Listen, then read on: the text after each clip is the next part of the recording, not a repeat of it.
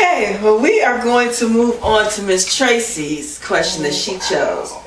And so we are about to delve into the mystery of how important is a man's performance in bed? Woo-hoo! I am a very sexual person, and I do try to take my sexual needs and how I'm getting pleased into my own hands, even when a man is or a woman is present. So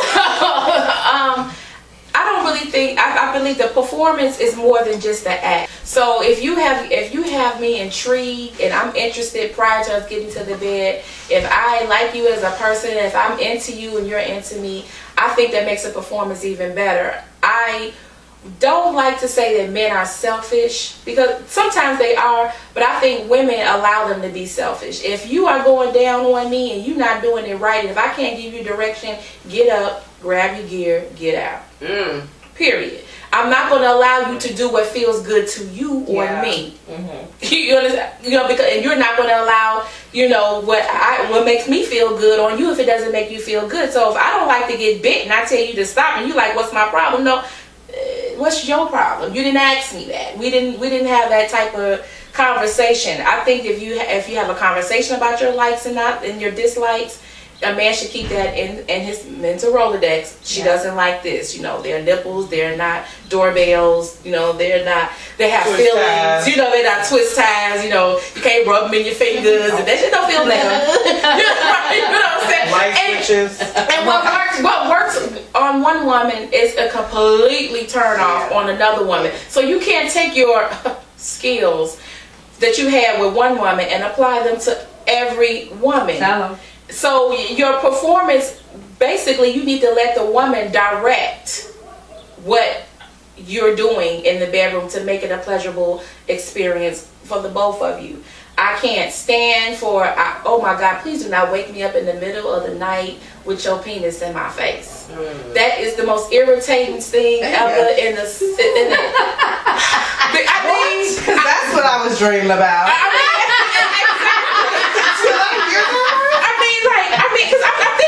I know they can wake up with them in your back. When you're the spoon, you wake up and you be like, baby, you're like, right, baby. I'm like, I'm sorry. How is that going? Am I supposed to be singing? What? Am I supposed to be singing? I'm sorry. Respect. I mean, it's this thing on.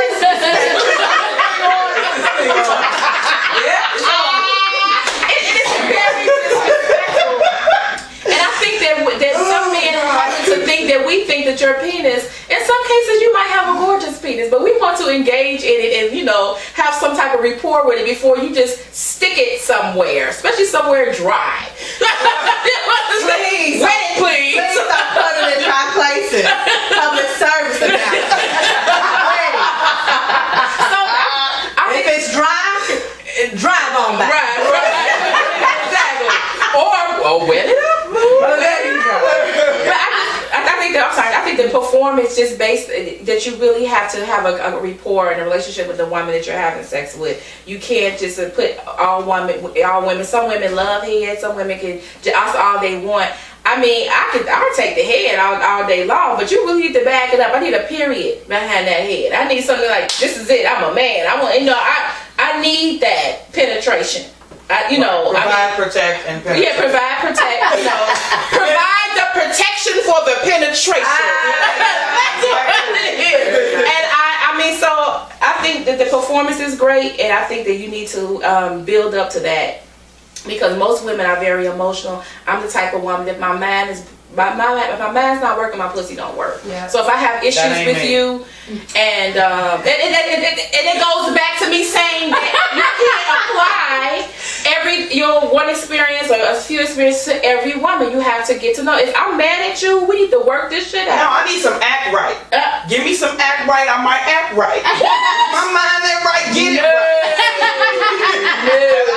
That's why he hit you in the head with his dick. Like, get your mind right, girl. But this is the thing. I think good sex can also be a downfall. Men can hypnotize you with some great sex, and then he treating you like shit. You ain't getting no act right, and he gonna like, I'm gonna fuck you. She gonna be just fine, and you stuck because you like, damn, it's good. Oh wow. Damn, he's such an asshole. His dick, he don't do shit. He ain't paying no bills. I had to take out the garbage. He ain't do that. Fuck it, I'm just gonna fuck you. You gonna take that garbage out your damn self when we done because it's good. So it could be a downfall. I prefer inconsistent. Be a little. Sometimes you gotta be inconsistent. Don't give it good all the time. Just every now and then it could be just lazy, wham bam. Just say you got it. Right. The same effect's gonna happen. You still, the same feelings gonna be there. But when it's good all the time, you lose all your senses. I really feel like you just lose all your senses.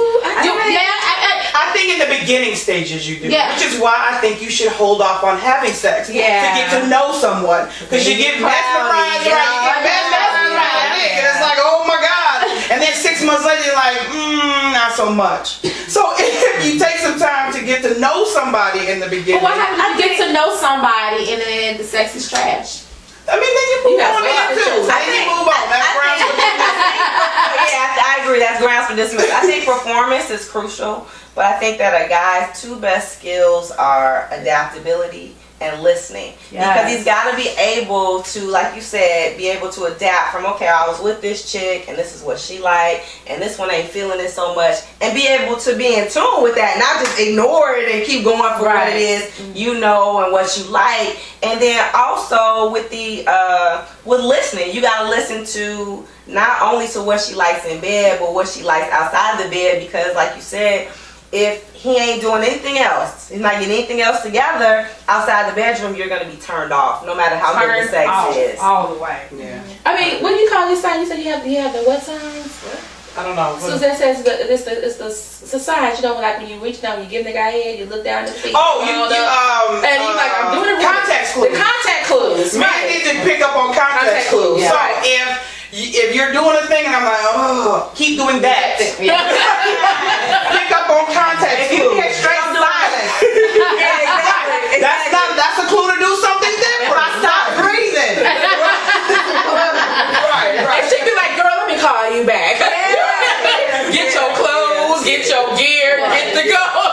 But I kind of agree with you. I think that, performance is important, but I like different types of performance at different times. So sometimes we can just straight fuck and that's wonderful. Sometimes I want an emotional connection and I need you to make love to me in this moment. Sometimes it's a quickie at a party in a bathroom. Yes, I've done that. I mean, it just is all kinds of different sex, but, and I think I need the variety of those kinds of sexual encounters for me to get anything out of it overall. Like, I need different types of sex. But I think there's something what men don't tend to think or don't understand. You can just about get your woman to do just about anything sexually if you are accommodating to her needs sexually and otherwise. So my thing is, if she says, oh, I would never take it in the ass and blah blah blah blah, and oh, that's just not, I wouldn't do that. And I'm telling you, if you hit it right and it's wet, no, I know and you got it in that moment, never gonna get it. I'm just saying, it don't have to. I mean, I've done some shit that I think is ungodly. That God was like, that ain't what I made that for. You never slept with children or small farm animals. What depend on what you call it. In that way. Right, I mean, like, what depend with a grown ass other person. Exactly. Right. But I mean, I've done things. I'm like, now afterwards, I'm like, well, how that happen? Where did that thing come from? And that's a spatula. What you gonna do with that? But he's gotten me to that point. He's gotten me to that point where I'm just like, honey, anything he does is okay with me at that moment. And I think when a man has your mind right and your body right, and he can hit those certain spots, there's he opened the door. He paid the tip. No, he walked you in. He's supposed to do get that. some backdoor action. I even think like with the thing with the threesome, what men don't understand about threesomes is the fact that you do not control the threesome. You are the dick in the room, like the pink elephant. When 2 women get together, what they say, they can't look each other in the eye because you gotta hose them down like wild dogs. Because we ain't with you no more. A lot of women that would do a threesome for you, they want to be be willing to be with a woman anyway. It ain't for you, boo boo. Don't get it fucked up. Right. Don't get that twisted. I think it's not a recommendation because she might get up and leave with her. And so you have to be don't secure. recommend that. You have do not recommend that. secure in your manhood to initiate a threesome or even have a threesome. It's not even about you. So then the performance, like I said, a good performance, and it has to be more than physical and mental, can give you way more than you anticipated or thought you could from a woman. The dick is the key. I think I agree with that. I think, you know, if you really want to please a woman, you can't look at sex as just a physical act. Yeah. So it doesn't matter, you know, like you got the biggest penis in the world, or sometimes if you got a little tic tac, you know what I'm saying? Well, like to work so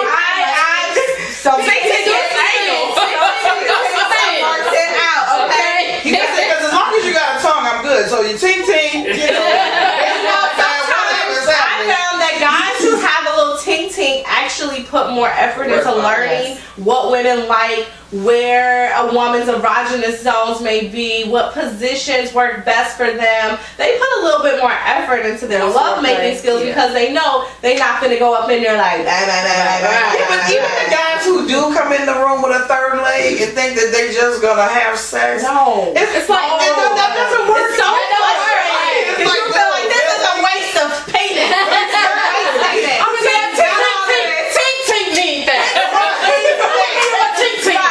You have to be responsible with your artillery, with your tool. You can't just run around shoving it all willy-nilly everywhere you want to. But so it's not just a physical thing. It's not, I mean, you could be attractive.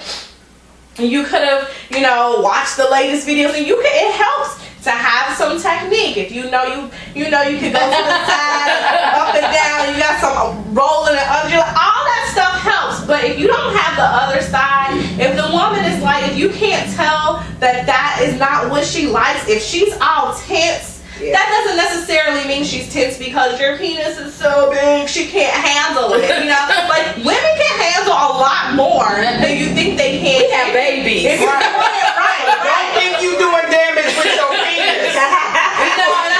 I want her to scream, and because my penis is so big, and she was just screaming so loud because it hurt, okay? Because this shit was lightweight painful. Like, you know, there's some people who like the whole pain pleasure thing, but really, sex is about freaking pleasure. You know, life has enough pain, okay, to involve, unless you want some nipple clamps and y'all wanted the whips and the whatever. Some people like that. That's cool, but I think you need to really, like, the art of pleasuring a woman it's an art. Foreplay. But it's foreplay more than just penetration than anything. Vision Rod Studios in 1906 and a half, South Halsted here in Chicago.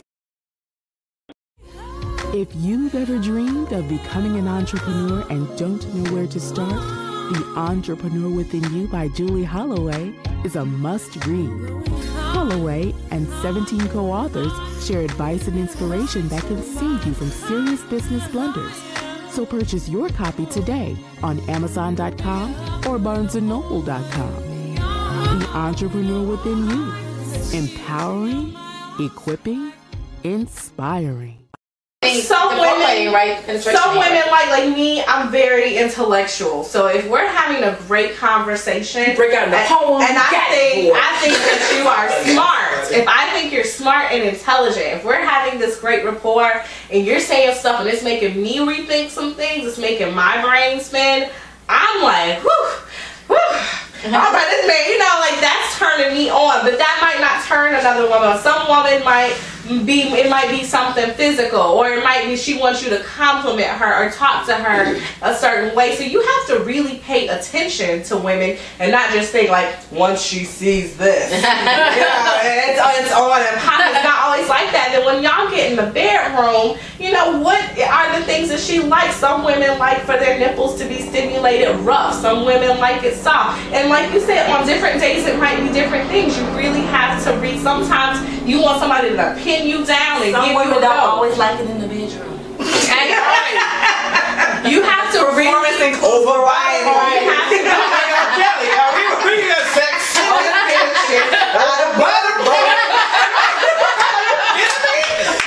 Your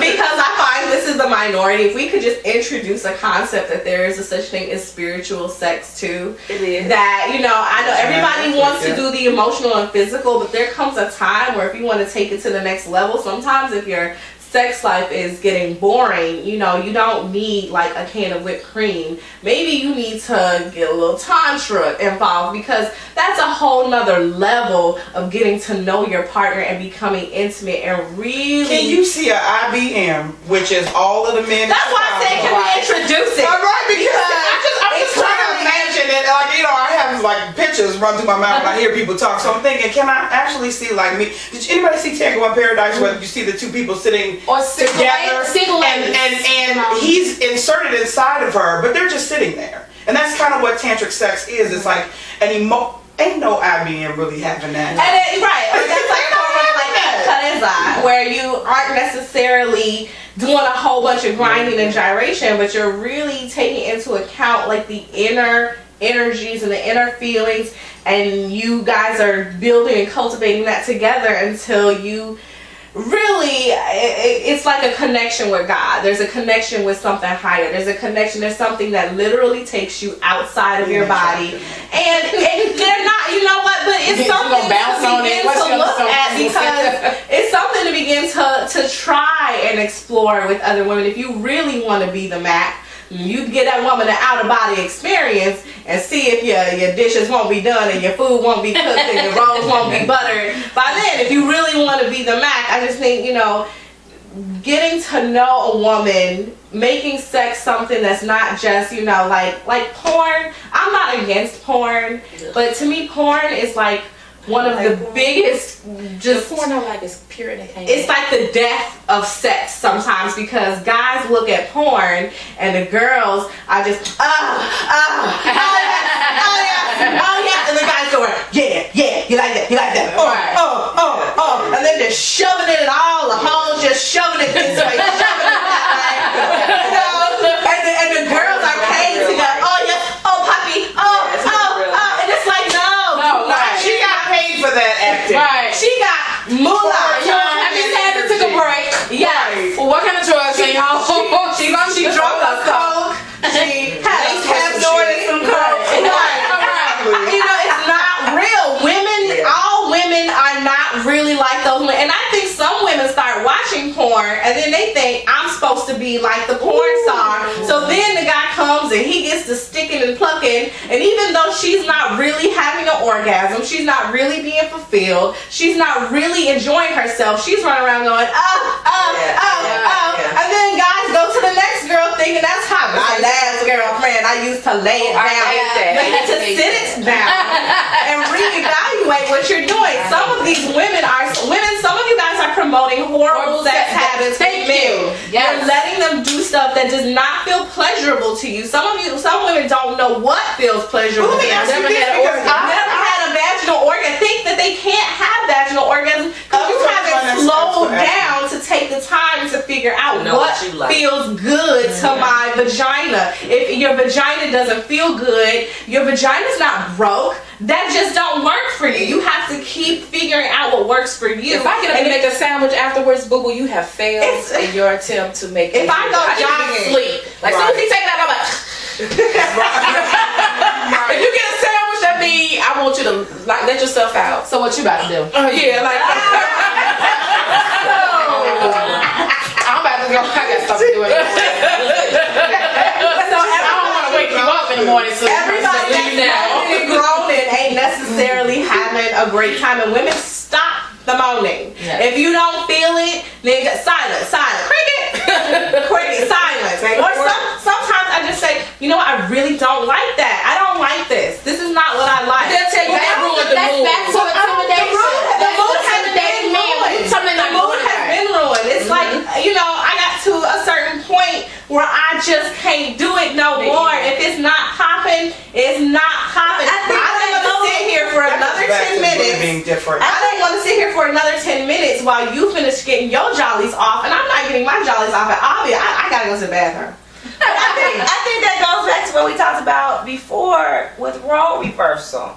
If you really look at the male-female roles, a man is supposed to work for you. work for your attention, work for your time, work to please your body. Right. But we're so busy trying to worry about Please what him. works for his body. Oh, well, I gotta do this right so he don't go and see Serena tonight, or he don't go see Katrina Right. tomorrow. And we're so busy working that we're not getting pleased. Right. We're not really pleasing him because he sees that we're frantic and out of sorts and not at peace. Faking. Yeah, and so it's like nobody wins in a situation where you're working so hard to please this man and you're getting no pleasure out of no true pleasure out And of with the man, like what you don't realize is once you really truly learn how to please a woman, you'll never ever ever ever want to do it any other way again because you get so much more out of the experience as well. Like initially, I've been with partners who I was like, this is not hot, and they were a little frustrated to begin with, and I was like, cool, then we'll both be frustrated together. But I ain't gonna be frustrated if you're not frustrated. We'll both be frustrated. Either you want to take the time with me to learn my body, or there is no time with my body. Those are the rules. That's what it is. And once he's figured out what I like and how to please me, then the whole experience is better for both people, not Let me just ask this question me. to you guys though, because I don't orgasm every time, and I don't think that my sex is less pleasurable than yours just because you did. So true. Right. You know what I mean? Like, I don't think that it's necessary for me to orgasm to have a complete. Right. I couldn't get shit done. If I had an orgasm every time I have sex, I would be bedridden. If I had an orgasm every time I had sex, I would comatose. I need somebody to feed me. Right. I couldn't do it. And I hate man that gives head and thinks that he's just doing me a favor. You're not doing it. If you don't want to do it, if you don't kiss them down like you kissed me, beat it, boo, beat it. Because if I'm gonna give you head, I'm giving you head because that's what my mouth wants to do at the time, and you just sit back and ride the ride, boo boo. This ain't got nothing to do with you. This is me and him down here. You know? And I want him to feel the same way. Like, you know, you got a pussy? Can I eat it? Of course you can. Come on down. I want it to be. I want him to be. You're the next contestant. I want him to be just as excited to pleasure me as I am to pleasure him. And I think that some men just have sex because they dig hard, they want to have sex. They don't want to have sex because they want to make you feel good. Right, and they may not. You know, and don't feel defeated if you don't make me. You may not ride the ride. Right. You gotta be this long to ride this ride. But I think, and when it doesn't work, just accept your defeat. If you don't want to put in the work, just say, you know what? It's been nice, Suzanne. You're a great person. This ain't happening. Right. You know, don't just keep making me think, hyping me up, thinking you're gonna change and switch it up, and you don't. If there is such a thing as a penis that's too big, please let's get this. I gotta have responsibility. Do not come swinging 13 in my face and be like, baby, boo, let me tell you, my vagina about this long. Anything past that, you are hitting the cervix, you are messing with the uterus, and and all the other different stuff. Or at least you gonna have to be a real connoisseur of what you doing. If you slinging some extra shalang schwang, then you cannot come around banging. No, that is pussy abuse, and it needs to end. Okay, I will come back with a sheep. Hold on, I'll be right back. Bring the sheep in the room. So you and God.